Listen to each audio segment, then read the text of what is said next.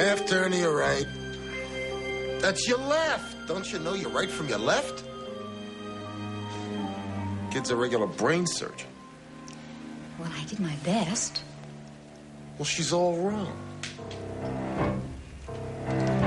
That's all right. We'll fix it. First, we got to get rid of that makeup. But that's the way you usually want them. Well, this time it's different.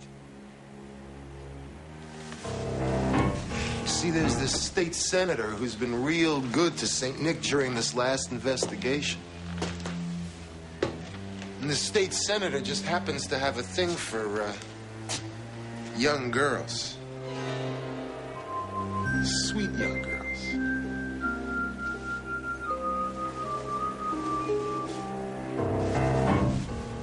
It's called Happy Birthday, Senator. Yeah, you're gonna do just fine, honey. I warned you. I told you to leave my sister alone. I'm taking her out of here now. Come on, butterfly. Hey, hold it right there, kid. Melinda, hit the house lights.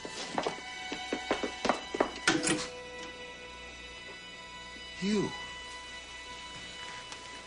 I told you to stop making waves, didn't I? St. Nick owns you and all those other hunks of meat out there on the boulevard. And since I speak for St. Nick... Wrong. St. Nick doesn't own me or my sister. Not anymore. Because I found out who your boss is. The real St. Nick. Wouldn't the world love to know that respectable Mr. Law and Order civic leader is really king of the pimps? You got a big mouth. And it can get bigger. Because if you don't let us go, I'm going to the cops. And then everybody's gonna know who the real St. Nick is. Everybody. Marcia, look out! Come on now. Go! Go! Marcia!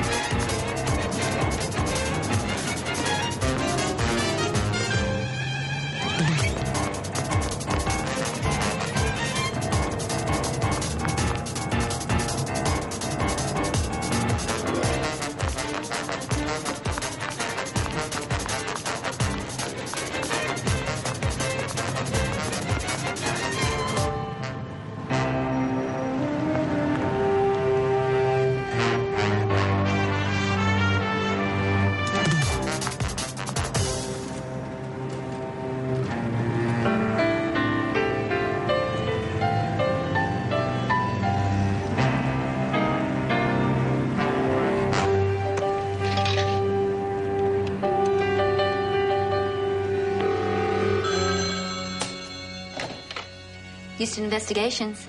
Please, I need help.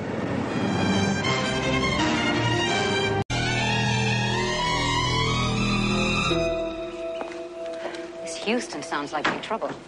Oh, minor nuisance. Houston. Used to be very rich. Gave his fortune away to charity or some such thing. No matter. Soon to be very dead. How is she? Stubborn, uncooperative, and about as lively as a brick. She'll come around by tomorrow night. What if she doesn't? Oh, I've spent half my career in court, watching stubborn little nothings like our butterfly turn into docile little hookers, like her sister, Marcia. Not so docile, as it turned out. No, but then it didn't turn out so well for Marcia, did it? Oh, I used to feel sorry for the girls, until I realized that they weren't really girls at all, just merchandise.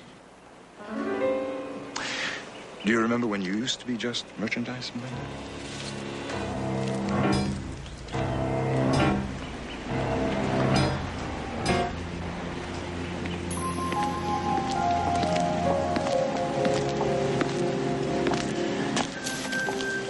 Hello, Butterfly.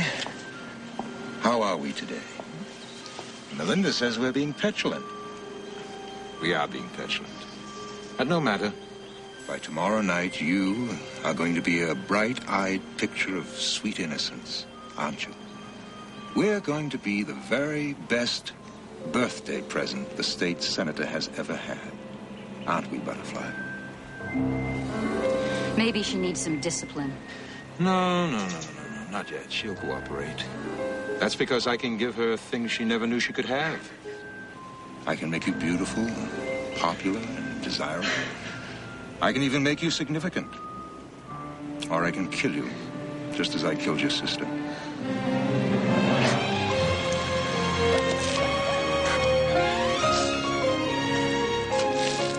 Keep me informed, Melinda.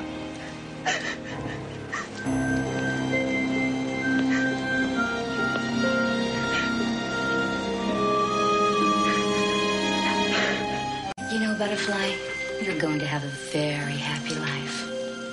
You're very lucky that Saint Nick took a liking to you. He'll be good to you. You wait here, Annie.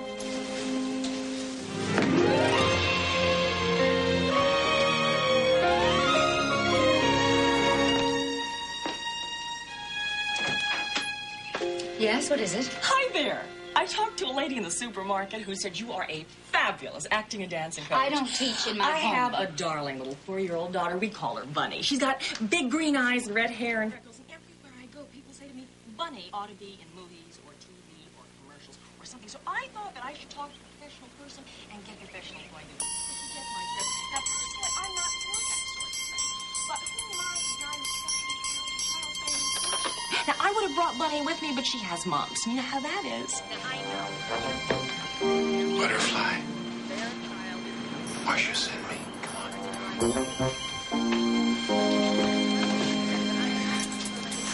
All right, Hoyt, I've got her. Let's move out.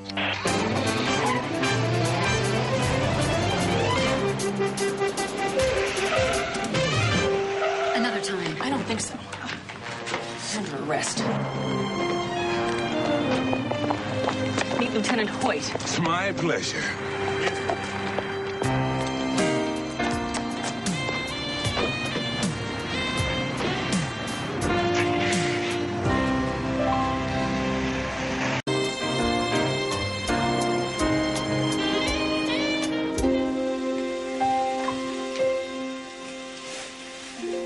Get a good night's sleep, little one. No more worries. CJ, it's my fault Marcia got killed, isn't it? No, Butterfly, it's not your fault. And you can't take the blame for what St. Nick did. But he did it because Marcia tried to stop him from turning me into a hooker, like he did her. Sweetheart, listen to me for a moment. What Marcia did, she did out of love for you. And that's the best kind of love. It's unselfish love. I loved her too. CJ, can hookers go to heaven?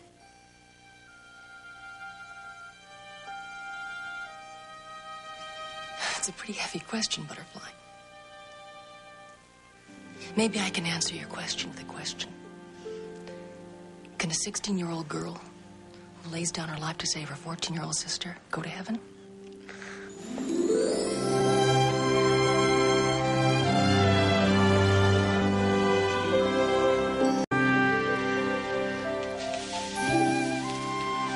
We're gonna miss you a lot.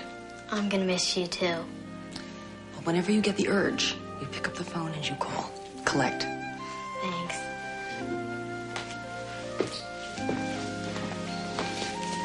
I don't know how to thank you. I'll tell you what, you can thank me by growing up strong and happy, okay? Okay. You keep in touch, right? All right.